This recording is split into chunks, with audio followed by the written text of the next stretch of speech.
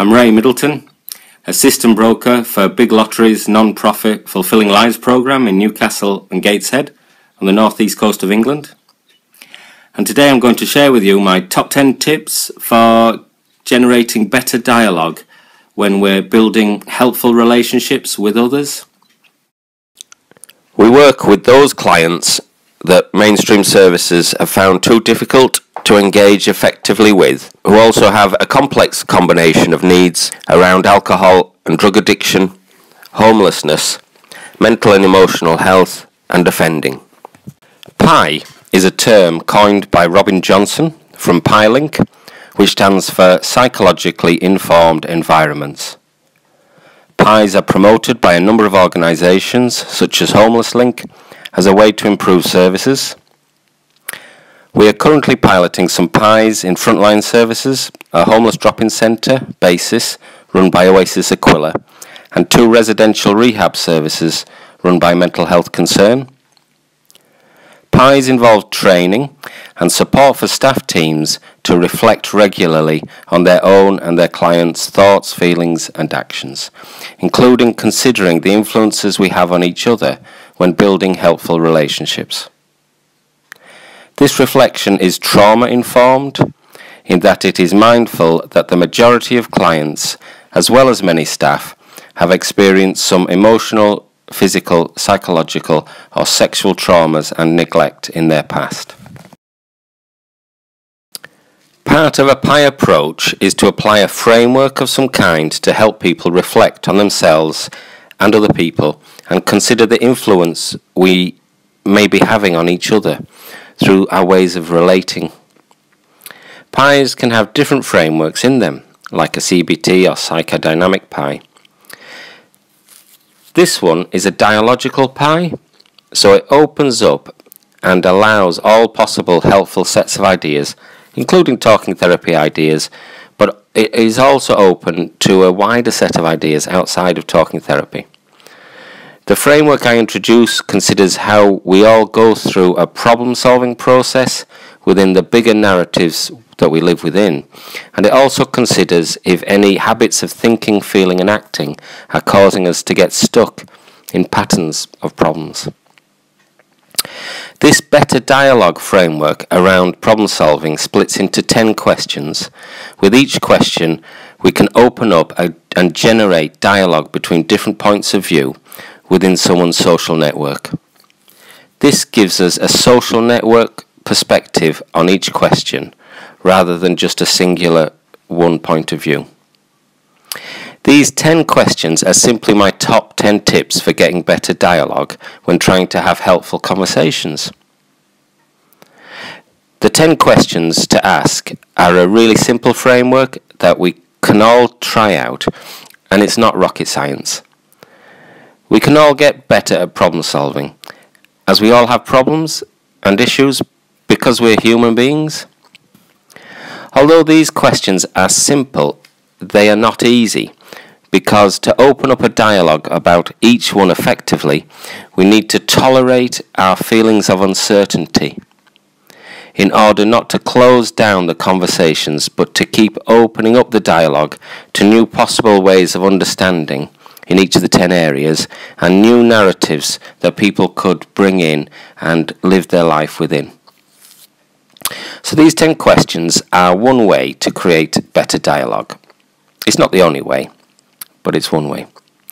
I've called it better dialogue to distinguish it from conversations that are just talking about the weather or last night's TV, because those kinds of conversations don't particularly help us to get better at life. Better dialogue is defined by those taking part in it actually get better at living life in some way as a result. They may feel better, or they might think in a better way about their situation, problems, solutions, and life. And or they may act in a better way as a result of these 10 questions, this better dialogue. We are using a dialogical approach in our PIE, building on the work of a Russian guy called Mikhail Bakhtin. This means we accept that none of us can see or know everything of the truth of a situation. We only see partly from our own unique perspective.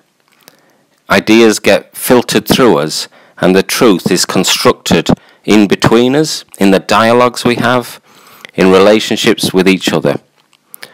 Thus, as no one knows everything, in this approach all perspectives are valued and encouraged to speak, as everyone has something unique and potentially helpful and valuable to bring.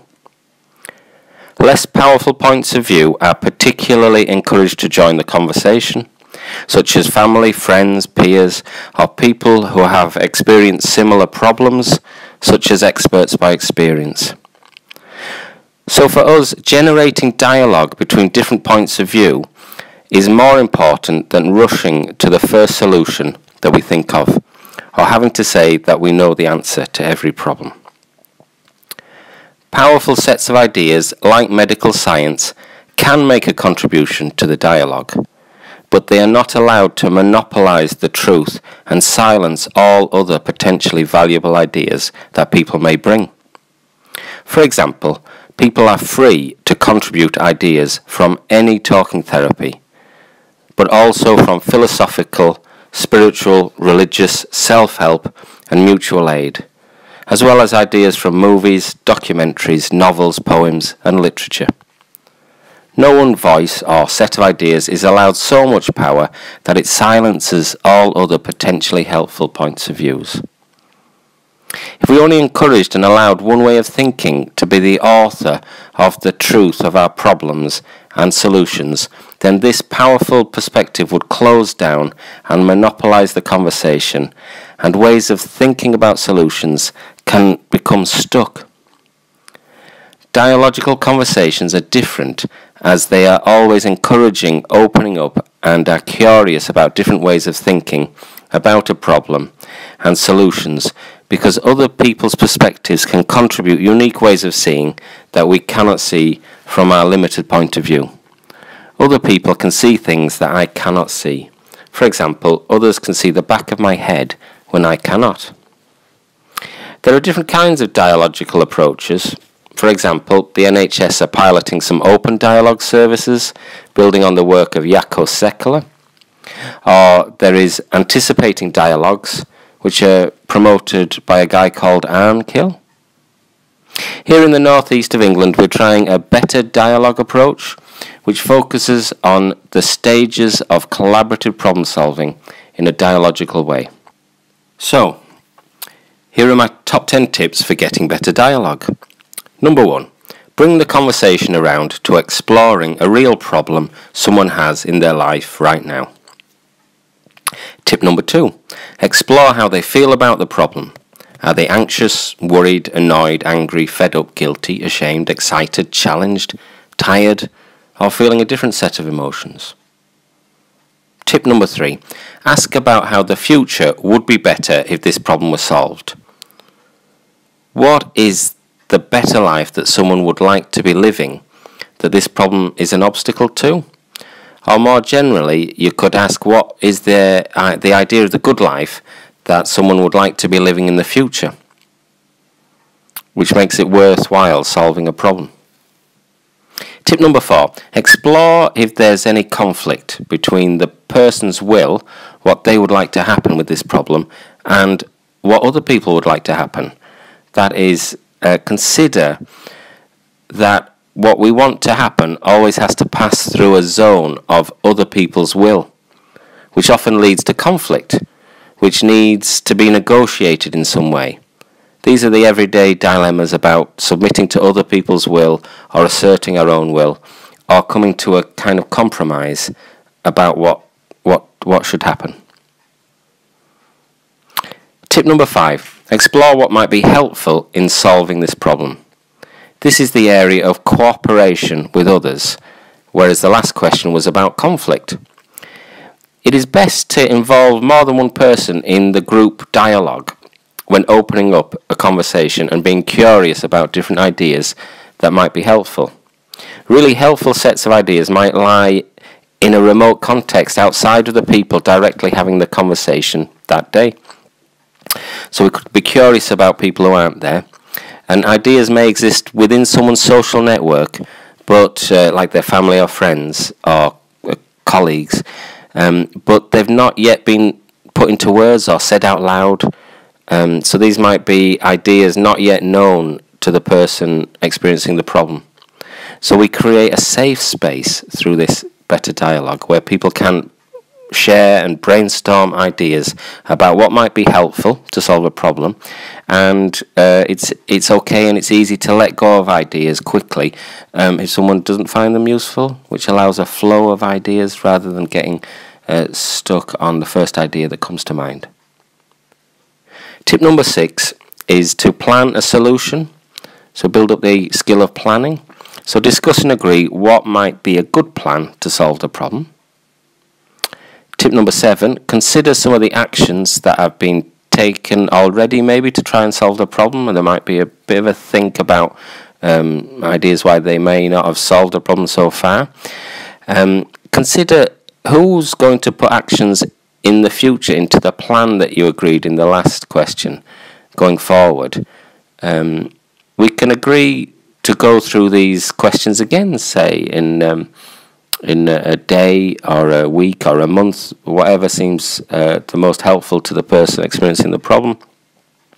This can allow time to pass for some action to be put into the plan, and then we can reflect and consider in a day or a week or a month, what's worked, what's not worked, has the problem been solved, and just be open to maybe generating a different kind of set of answers to these 10 questions if the problem's persisting. So we're open to a process rather than feeling stuck.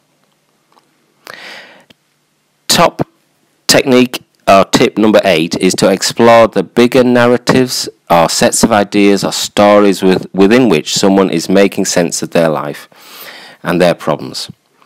Narratives are edited versions of our life that we tell each other all the time. If 10 things happened last week, I might just edit and tell you 3 of them and wouldn't tell you everything.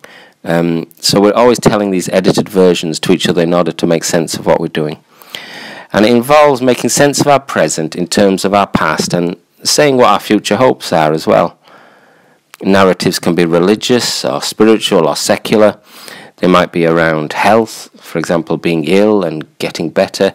Or they might be a different kind of narrative, like seeing our life being like a journey. And we've got lost on this journey, or we're stuck, or we're going through a difficult patch on our life's journey. These can all help us to kind of visualize and articulate what we're doing in life. Narratives usually use metaphors like this, such as life's a journey.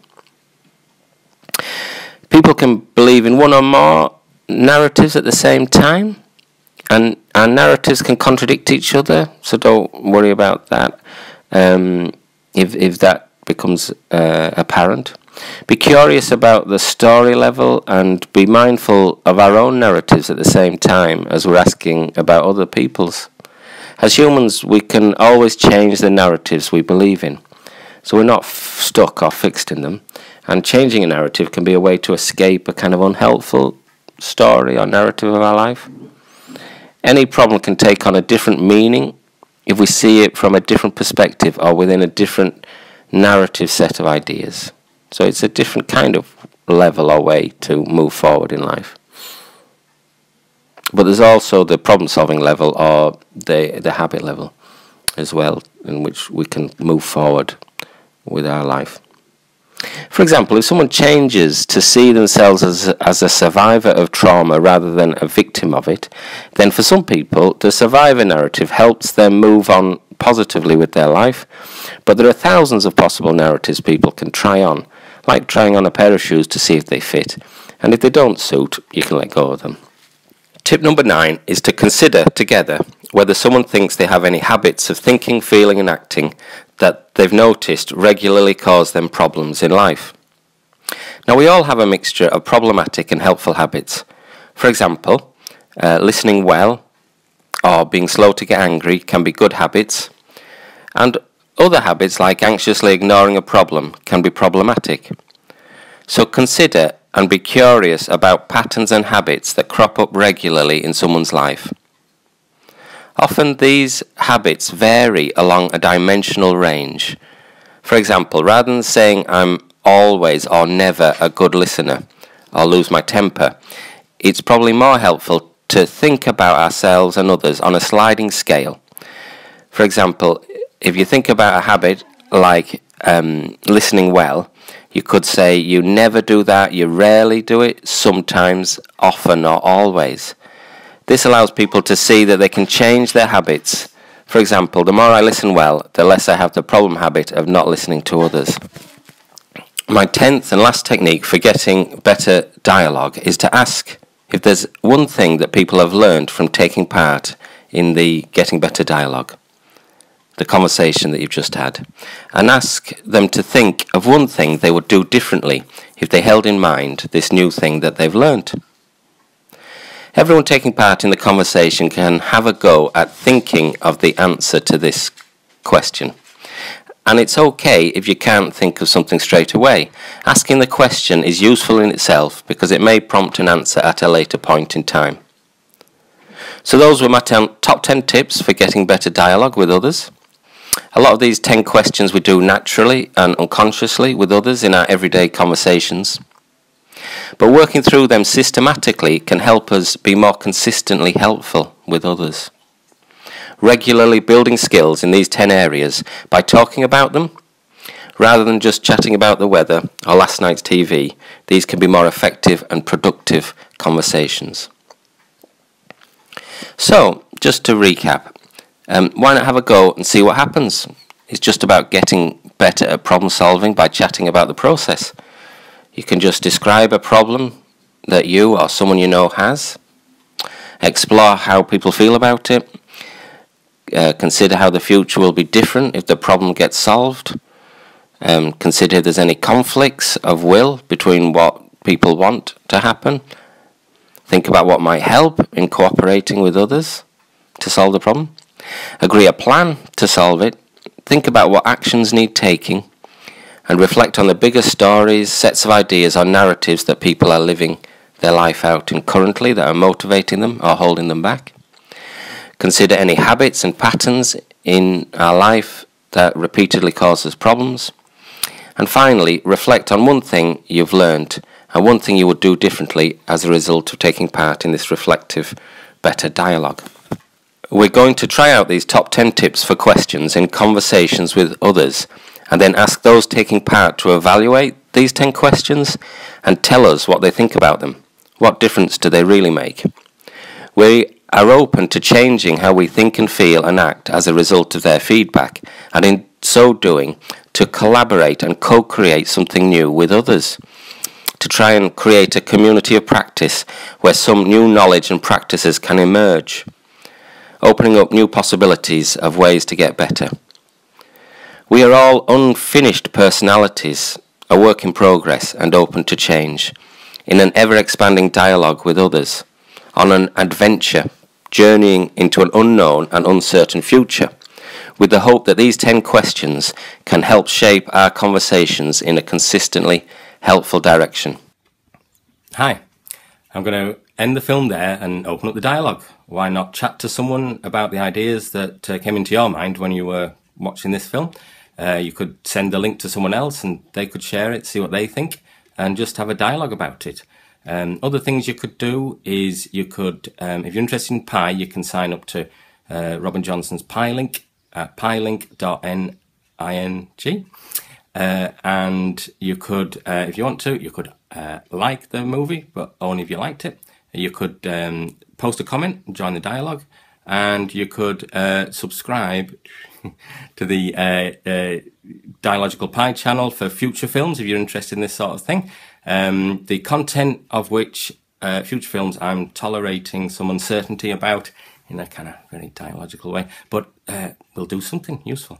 Okay, thanks for watching, and catch up with you next time.